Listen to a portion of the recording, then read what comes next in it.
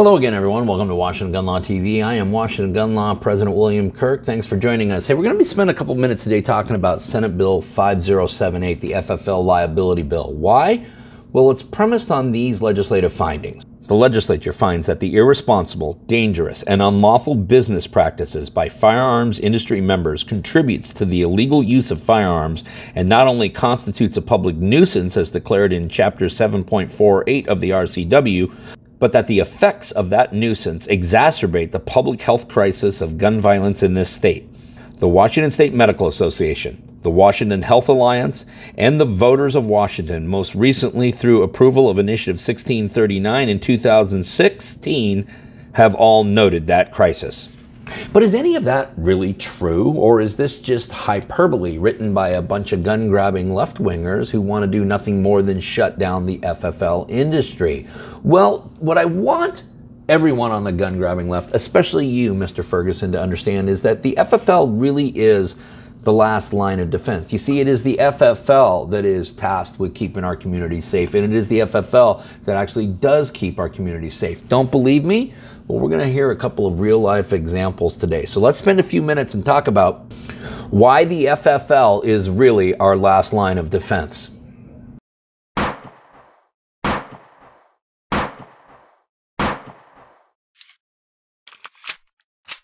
Okay, so the issue we're going to be talking about today is Senate Bill 5078, or what I call the Put the FFL Out of Business Act of 2023. Now, I've already gone over these offensive, ridiculous legislative findings. So the question then is that really the way the gun industry works? Or is actually the gun industry run by a bunch of amazingly responsible, lawful citizens that have your safety in mind and actually go above and beyond what the law requires them to do to ensure safety?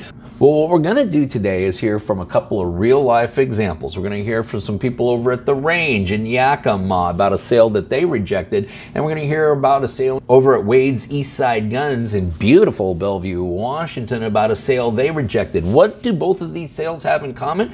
Well, what they have in common is that the individual cleared the paperwork. They went through the background check, the paperwork, all those background checks that are there to save lives. Yeah, they would have been allowed to allow that individual to walk out of the gun store, but they didn't.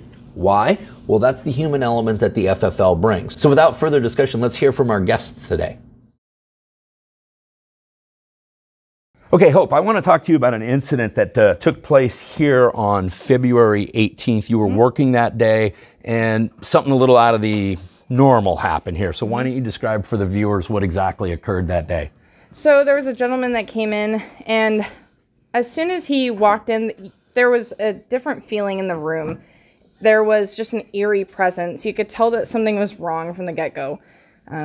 From the purchase to every day that he came in after that, there was just something wrong. There was some sort of feeling that you get in your gut when you know that this situation isn't right. It's not going the way it should. It's not the right kind of person that you should be dealing with. Okay, now this person came in, he purchased, I believe, 2 separate firearms, and came back on a couple of other occasions. Were you here each of the occasions that he came in? The only occasion I wasn't here was the very last one. Okay, but now you alerted management, is that right? And what have you ever alerted management before about somebody like this in the past? Not like this. So this one was different? Yes. Okay. So who did you talk to when you saw or kind of experienced this uneasiness? So after the entire experience and after he had left, I went into the back, and a couple other employees, we all talked together, and a few of us was like, am I the only one that felt that was weird, that was just not right? And so after that, were there actually other employees that had the same bad vibe? We met in the back and realized that everybody felt the same way. It just wasn't right. There was something wrong about this whole situation. Let me ask you this. You've been working in the FFL industry how long? Over 2 years now. Over 2 years. But you got people here who probably have spent many, many more years in that, and all of you still had that same vibe. It doesn't really matter the level of expertise. Everyone was all feeling the same thing. After the situation, after he was gone, everybody kind of made their way into the back, and we all just huddled up and talked to each other and realized that this just wasn't the same as any other interaction with a customer. Okay, and then ultimately that led to this store contacting law enforcement doing some digging around, and finding out that a person who otherwise would have qualified under all state and federal paperwork to walk out of here with a couple of firearms was not particularly suitable to be having firearms. Agreed? Agreed. Okay, thank you. Absolutely, thank you. Okay, I'm here with Austin Harlan, owner of The Range here in Yakima. Austin, how are you doing today? Doing great. How are you, sir? Great. Tell the viewers real quickly about The Range, how long you've been in business, and what you all do here. So we opened up in 2014. We've been open almost 9 years now. This summer we'll celebrate. We have a full retail store. We have well over $1 million in inventory, 2 full-time gunsmiths, a machinist, full training curriculum, and 15 bay range, indoor range. Okay, and you got a lot of people working here. We do. We got 25 employees right now. Okay, and you got some fantastic employees here, don't you? We have some of the best in the state. You do, and I want to talk to you about an incident that took place that really, but for your fantastic employees, this may have actually turned out to be really, really a bad situation. And it's a sale that began on February 18th in this store. Do you know the sale I'm talking about? I absolutely do. Okay, apparently a white male in his early 30s came in here and wanted to purchase 2 firearms, filled out all the appropriate paperwork, but absent the normal paperwork, there was nothing else really normal about this contact, I understand. Why don't you explain to the viewers what your employees were experiencing here on the floor? So this one was a weird one. I've been in the gun industry over 10 years. I've had this feeling probably 3 times in that entire 10 years, and they definitely had it on this one. It was just an uneasy, just not right. Something wasn't right, and you could just tell it when you were talking to him and looking into his eyes. There was some malintent there, and it was a bit scary. Okay, now he filled out the 4473 and all the other appropriate paperwork you put in for the background check. There's a mandatory waiting period. Correct. And even though we've been critical of waiting periods, this is an instance in which the 10-day mandatory waiting period actually worked. Made a difference here. Would you agree with that? Absolutely. Okay. All right. Now, even though the paperwork goes in and most people would just, wait until the store calls them and says, hey, waiting period's over, come on in and pick your firearms up. This individual, for some reason, kept frequenting the store. Is that right? He did. He come back a couple times looking for his guns and looking a way to get them quicker. And, again, I haven't worked in your industry, but when someone is really anxious to pick up a firearm, is that oftentimes a red flag? It certainly can be, for sure. I mean, people get excited for a new toy, obviously, but this is different. You can tell. Perhaps this, coupled with all the other odd behavior and how he'd made many of your other employees uneasy about this, made it even worse. Okay. Yeah. And we talked to Hope earlier, one of your employees that had really kind of experienced this, but she wasn't alone in that, I understand. No, everybody that saw him, dealt with him, they all felt the same thing. They actually met up in the back room and talked about it, and then they came to me. Okay. Now, even though this person keeps coming back, even though he's been told it's a minimum of 2 weeks before you can pick your firearms up, he's coming back every couple of days. Something else happened. You actually get a call from another FFL about this guy. Is that right? Correct, yeah. Another gun store here in town, actually just a few blocks away. He called and he had gone into his store and gave him the exact same uneasy feeling. So he called me and expressed his concerns. Okay, so now, and what I want the viewers to understand here is now we got 2 human components here. We have everyone here at this gun store. We have another FFL. You're both getting the same uneasy feeling. You're talking to each other about it. Yep, we are a community. Right, okay. Absolutely. A community that right now is under attack, unfortunately. Correct. Okay. But unfortunately, we are a community that cares about people. Okay, and that's one of the points that we're trying to make. So now that you know that somebody else has got the same uneasiness, what's the next step for you here? What do you decide to do? So I start looking into it. I get on Facebook, I get on the internet, I start looking at his name and seeing if I can find any kind of a history or any kind of indication of what his intention may be. And is that search successful in any way, shape, or form of producing anything? It was, actually. It got me a little bit of intel that sent me down, kind of led me down the road of trauma, which might be why he was looking for firearms to complete a certain task. And that led me to some people that actually knew him, and we got in touch with them and got the law enforcement agencies involved immediately. So basically, once you started connecting the dots, it was a very short order before law enforcement was involved. The same day. Okay, Yeah. The same day. I mean, right now. Okay, Yeah. okay. Yeah. All right, now, and I think this is something else I want the viewers to be aware of, is that the relationship between the FFL industry and law enforcement is a very close-knit, symbiotic relationship. That Absolutely. is, I'm assuming that you probably have a lot of police officers' cell numbers on speed dial on your cell phone. The sheriff, the chief, and all that. And that's not uncommon in the FFL industry, is it? Absolutely not. Okay, so when you're calling law enforcement saying, hey, I got a concern, this isn't like some random citizen calling in a 911 call. This is... They act quickly. They act quickly. Yep, and with everything. Okay, and that, again, you would agree, is unique to reputable FFLs like the Range. 100%. Okay, so you contact law enforcement. Once law enforcement gets involved, what do we learn about this guy that when we go all the way back to February 18th, everybody here on the floor had an uneasy feeling about? So what he had actually come back from Thailand with the intention to kill his parents and everybody that he could find. And we learned that through the investigation on that day, and we got an indictment. And we got him taken care of. Okay, and so the bottom line is this: but for people like Hope, human beings just having a human experience on the floor, working for a good, reputable FFL, but for the fact that you guys have close relationships within the community and with law enforcement, but for the fact that there was a statutory mandatory waiting period. Absolutely. This could have turned out really, really bad. It would have turned out really, really bad. From the information that I got, this was going to happen. And yet it would seem, though, that what the Attorney General is trying to do is take that last line of defense. Which is you guys like you, people like Hope, people like all your employees here. People that care, human beings, right? That they're trying to take that away from the equation. Right, yeah, and if we would have gone strictly on the information on paper, he would have got it and he would have gone. He actually proceeded, and I told everybody to hold the guns, and they are actually still sitting in my office. Okay, well, hey, you saved a few lives. Thanks for everything. Absolutely, sir. Thank you for coming.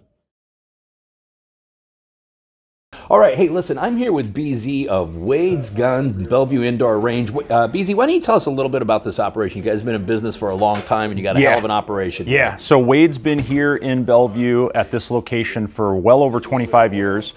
We've been servicing the greater Puget Sound and the east side here religiously and faithfully for 2.5 decades. And this is where I actually learned to shoot, was right here. So, but I want to talk to you about a sale that didn't occur in late January of this year. And actually, you and I ended up having a conversation on the phone contemporaneous with the sale. So tell the viewers what kind of tipped you guys off around here. Yeah, so we had a young lady come in with her boyfriend.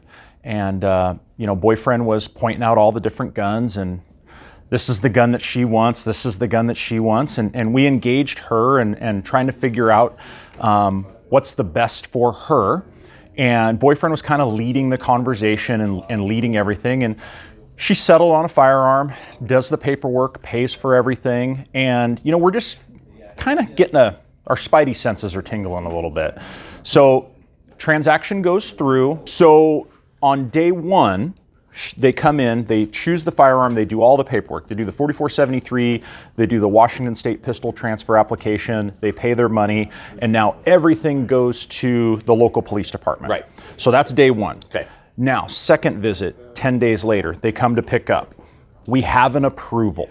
We have an approval for the local police department. You can let that firearm walk out the door with her if you want. Yes. Okay. Yes. And as we're talking, we're asking, do you need any magazines? Do you need ammo? Do you need a holster? Do you need anything else? And she's very, very quiet. She's very, very sheepish. She's very, very reserved. And again, the boyfriend is kind of leading everything. And to me and to my guys here, it just feels like a straw purchase. It just feels like this is not good. And let me ask you this question. I imagine that being familiar with the industry, being familiar with the retail operations, and being around this community for a number of years gives you a kind of an extra sixth sense that non-FFLs are going to have, right?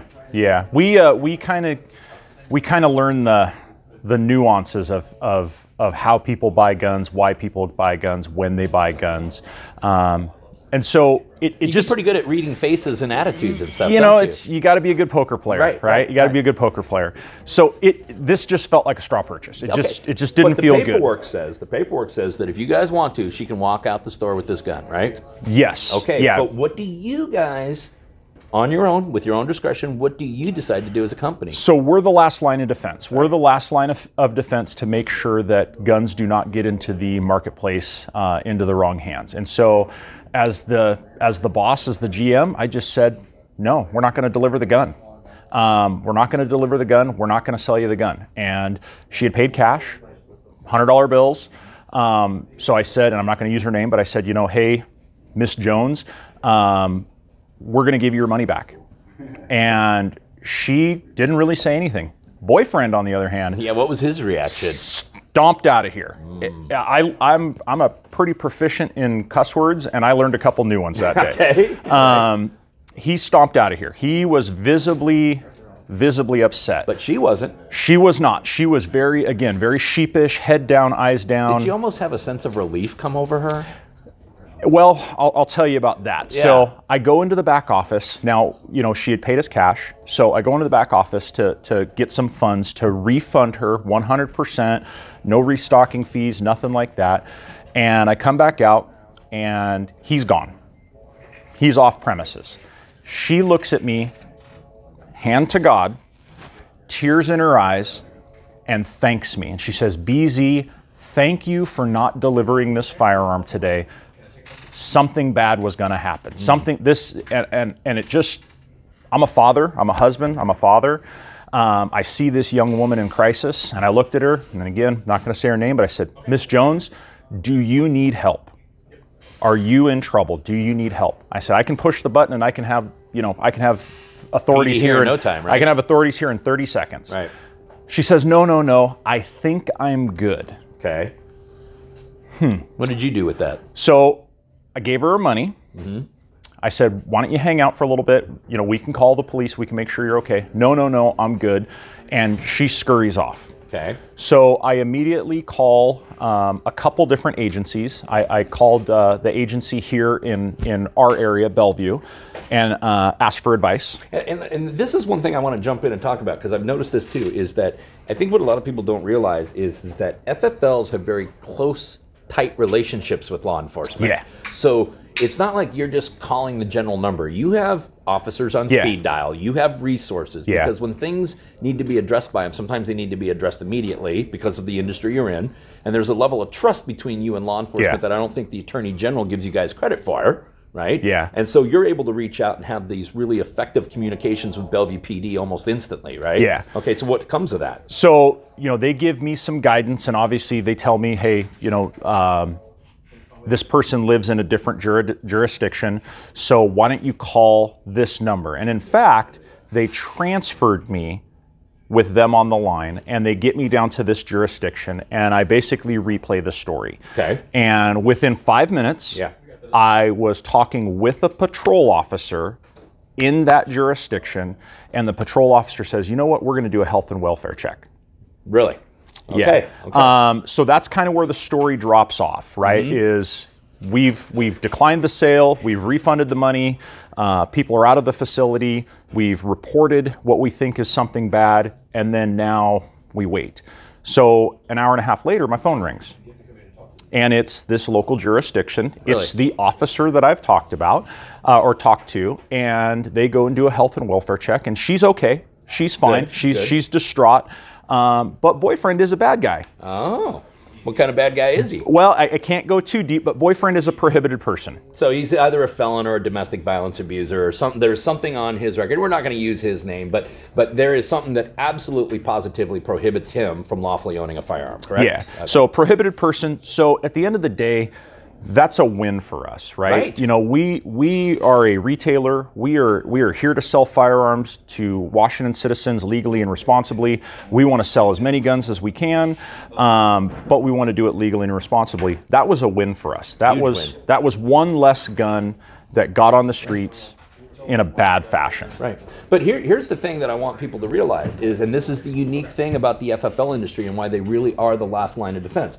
Number one, you were able to get immediate action taken because of this relationship that your company and you personally have with law enforcement. You're literally on a phone with a patrol officer in another jurisdiction in less than 2 hours, and they're doing a welfare check on this young lady who clearly, I think we all realize, hey, that was a good thing to do, right? So, again, I'm a husband and I'm a father, and when I see a young lady, in her 20s, with tears rolling down her eyes, thanking me for not delivering a firearm, the father in me, like, I melt at that point. Like, there's something going on here. That's something that's not right. So again, that's a win. That's a true win. And this is what I'm trying to get all the viewers to understand, is that we got an attorney general claiming that we have a gun violence problem because of a bunch of rogue firearms dealers. But the bottom line is the last line of defense, to all of our safety, the last line of defense to keeping firearms out of the hands of people who should not have them,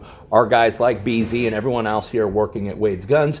And let's face it, but for your discretionary actions, because legally speaking, she could have walked out here, but without that expertise that your professionals have here and that you have, this gun would have been in the hands of the wrong person that was probably going to do the wrong things with it. Yeah. And again, not so much kudos to me, a lot of kudos to my guys. We have a very, very good staff here that knows what they're looking for.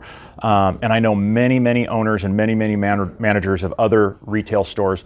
And it's the same story. They're people behind the counters. They know what they're talking about when it comes to firearms, and they know what they're talking about when it comes to and paperwork. You guys share information, right? Like, you probably called a few other gun dealers in the area and said, hey, watch out for this guy. He was just in here. He tried to pull this. So, some of your other competitors in the area probably heard about this, didn't they? I can neither confirm nor deny that bad people are known in the grapevine goes quickly. The grapevine, the game of telephone goes real fast. So, all right. Well, hey, listen, BZ, thanks for your time. Thanks for everything so much. that you guys did here. And seriously, thanks for doing the right thing. Yeah.